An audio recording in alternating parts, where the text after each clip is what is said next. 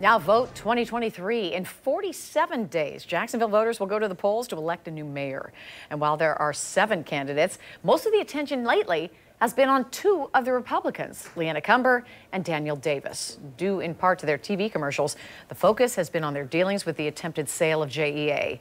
And now, as we first showed you last night at 6, with the City Council opening investigation of Cumber's role, reaction is pouring in. News4Jax reporter Jim Piggott has been reaching out to all the candidates for mayor and others who Cumber has been calling out over this issue. Jim.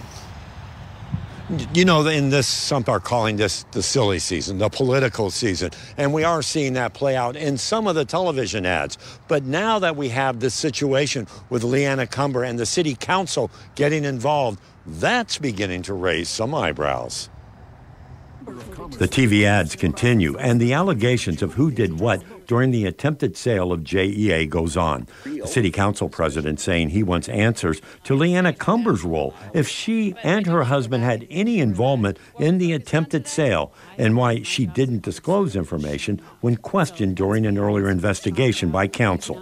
That's prompted Cumber to fire back, saying this is all coming down now because of Mayor Lenny Curry, that he wants to see Daniel Davis as mayor, and she believes the mayor's office has pull over the council president.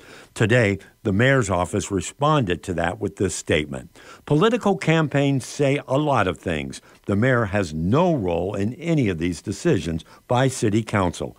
Cumber didn't stop there. She also criticized current city councilman Aaron Bowman for choosing not to talk to council during the original investigation. Bowman fired back in this written statement today. I'm disgusted that my colleague or their legal representation would attack my character. Unfortunately, politics bring out the worst behavior in people trying to get in positions that they are not well suited. We checked with each candidate for mayor about their reaction to this investigation.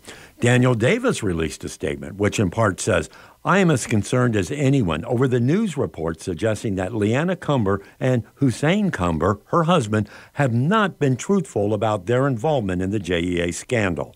Democrat Donna Deegan also weighed in. Well, political theater aside, I would say that Cumber and Davis are 2 sides of the same coin when it comes to this issue, both involved in the same sort of backroom dealing. While Democrat Audrey Gibson had no comment, current city council member and candidate for mayor Al Ferraro says it's political. Other important issues are being ignored. Republican Frank Kiesler says this about the investigation. It's long overdue. It's corrupt at its best. And Omega Allen, who's not affiliated with any party, said in a nutshell, if they do not cast a wide net and investigate all council members who met with the former JEA officials, then it's political.